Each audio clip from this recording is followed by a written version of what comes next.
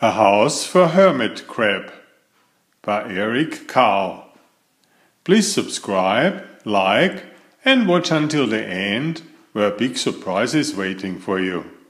Thank you. "Time to move," said Hermit Crab one day in January. "I have grown too big for this little shell."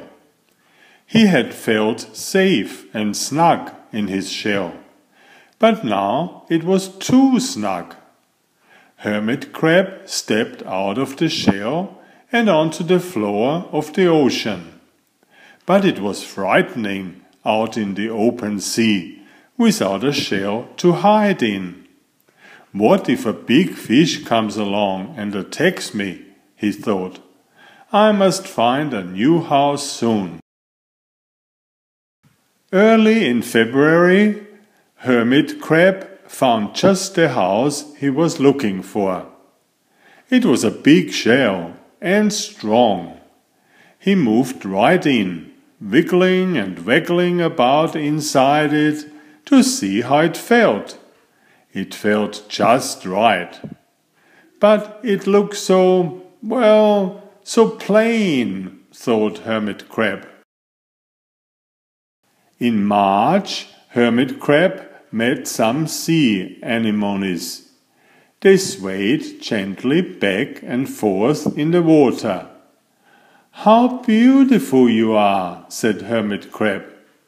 "Would one of you be willing to come and live on my house?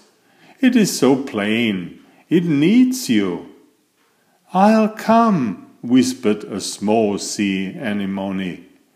Gently, Hermit Crab picked it up with his claw and put it on his shell. In April, Hermit Crab passed a flock of starfish, moving slowly along the seafloor. "How handsome you are," said Hermit Crab. "Would one of you be willing to decorate my house?" "I would," signaled a little sea star. Carefully, Hermit Crab picked it up with his claw and put it on his house. In May, Hermit Crab discovered some coral. They were hard and didn't move. "How pretty you are," said Hermit Crab. "Would one of you be willing to help make my house more beautiful?" "I would," creaked a crusty coral. Gingerly, Hermit Crab picked it up with his claw and placed it on his shell. In June, Hermit Crab came to a group of snails crawling over a rock on the ocean floor. They grazed as they went, picking up algae and bits of debris, and leaving a neat path behind them. "How tidy and hard-working you are," said Hermit Crab. "Would one of you be willing to come and help clean my house?" "I would," offered one of the snails. Happily, Hermit Crab picked it up with his claw and placed it on his shell. In July, Hermit Crab came upon several sea urchins. They had sharp, prickly needles.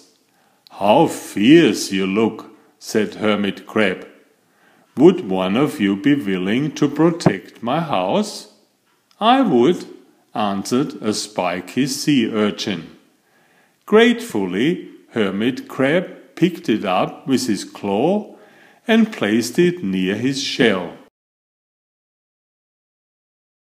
In August, Hermit Crab and his friends wandered into a forest of seaweed. "It's so dark here," thought Hermit Crab. "How dim it is," murmured the sea anemone. "How gloomy it is," whispered the starfish. "How murky it is," complained the coral. "I can see," said the snail. "It's like a nightmare," cried the sea urchin. In September, Hermit Crab spotted a school of lanternfish darting through the dark water. "How bright you are," said Hermit Crab. "Would one of you be willing to light up our house?" "I would," replied one lanternfish, and it swam over near the shell. In October, Hermit Crab approached a pile of smooth pebbles. "How sturdy you are," said Hermit Crab. "Would you mind if I rearranged you?" "Not at all," answered the pebbles. Hermit Crab picked them up one by one with his claw and built a wall around his shell. "Now my house is perfect," cheered Hermit Crab. But in November, Hermit Crab felt that his shell seemed a bit too small. Little by little, over the year, Hermit Crab had grown. Soon he would have to find another, bigger home. But he had come to love his friends, the sea anemone, the starfish, the coral, the sea urchin, the snail, the lanternfish, and even the smooth pebbles. "They have been so good to me," thought Hermit Crab. "They are like a family. How can I ever leave them?" In December, a smaller hermit crab passed by. "I have outgrown my shell," she said. "Would you know of a place for me?" "I have outgrown my house too," answered Hermit Crab. "I must move on. You are welcome to live here, but you must promise to be good to my friends." "I promise," said the little crab. The following January, Hermit Crab stepped out and the little crab moved in. "Couldn't stay in that little shell forever," said Hermit Crab as he waved goodbye. The ocean floor looked wider than he had remembered, but Hermit Crab wasn't afraid.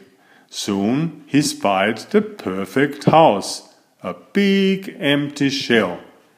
It looked, well, a little plain, but sponges, he thought, barnacles, clownfish, sand dollars, electric eels. Oh, there are so many possibilities. I can't wait to get started.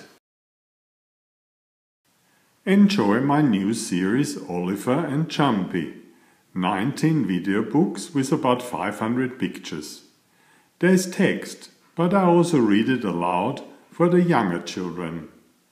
I have written 65 stories and had them illustrated at great cost for your children's fun.